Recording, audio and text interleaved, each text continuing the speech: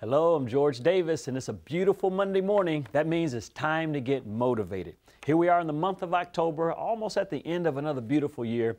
And all month long, I want to take some time this month and rolling into next month to share with you 8 relationships that every leader needs in their life. And part of my heart behind this one is I think it's important. I've seen it for many years now that it's important for us as pastors and as ministers and leaders to not live out here on an island by ourselves. We need to be connected. We need to be connected in friendship, in relationship. We need to be connected in submission. And so there are about 8 or more real solid relationships that I think every pastor, every leader needs to have in our lives. And I want to take the month of October and November to share with you 8 that I really believe are extremely important. The first one is a character in the Bible that we know by the name of Nathan. Nathan is a relationship that we all need in our lives. You say, well, who is Nathan? Well, Nathan is kind of the editor for your life. You know, if you know anything about newspapers, after you've written a nice article and you think you got it just right, you then hand it over to your editor because the editor's not going to be overly impressed with it. He's not going to just point out all the things that are going great. The editor's going to go through and give a real, objective, hard look at what is going well with your article and what needs to be adjusted with it. Well, that's what we need in our lives when it comes to a Nathan, a friend that's a part of our lives. That's a Nathan for us.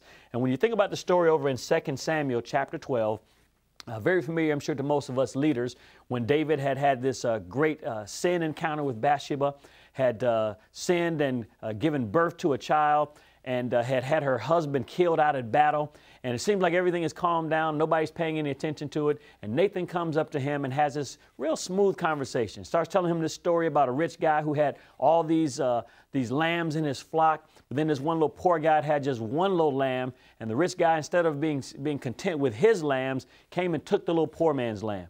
And when he said that, David was furious and angry. Why would a guy do that? And when he got done with all of his rage and hypocrisy even, Nathan said these words, "You are the man."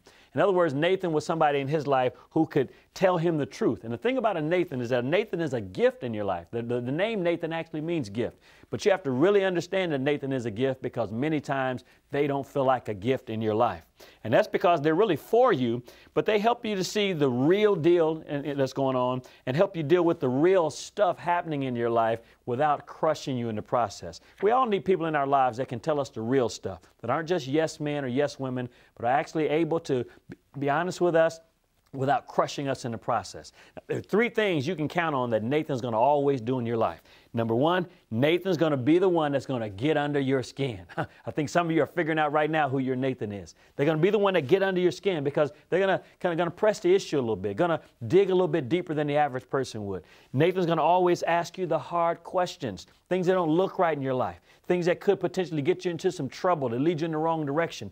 Nathan's going to be the one that asks you about those things, those hard questions. And then the thing that Nathan's going to do is Nathan's going to always be the friend you can count on to tell you the truth in love. So if there's somebody in your life that's always brutal and always bashing you, that's not your Nathan.